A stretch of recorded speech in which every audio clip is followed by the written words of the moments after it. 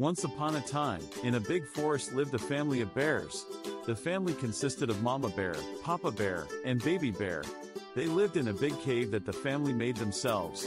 The cave was cozy and had everything they needed: a big bed for each bear, a kitchen for cooking their meals, and a big fireplace to keep them warm. One day, as Papa Bear was out looking for food, he stumbled upon a huge beehive. He knew that Mama Bear and Baby Bear would love some honey, so he decided to bring it back to the cave. When he got back to the cave, he proudly showed off his big discovery. "Look what I found," he said. "Honey." Mama Bear and Baby Bear were thrilled. They loved honey, and they couldn't believe their luck. They all gathered around the beehive and started to dig in. But as they were feasting, they suddenly heard a loud buzzing sound. They looked up to see a swarm of angry bees flying towards them. The bees were furious that the bears had taken their honey. Mama Bear, Papa Bear, and Baby Bear knew they had to act fast. They quickly ran out of the cave and into the forest. But the bees were relentless. They followed the bears everywhere they went.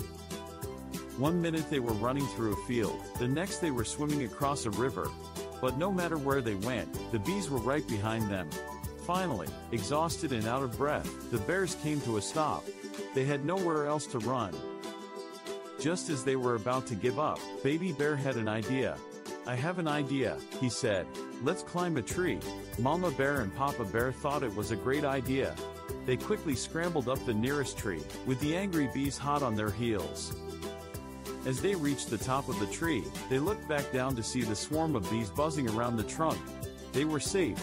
Mama Bear, Papa Bear, and Baby Bear spent the rest of the day sitting in the tree, enjoying the view and each other's company. From that day on, the family of bears learned an important lesson. Always keep an eye on the bees, and if you ever take their honey, watch out for their stingers. The end.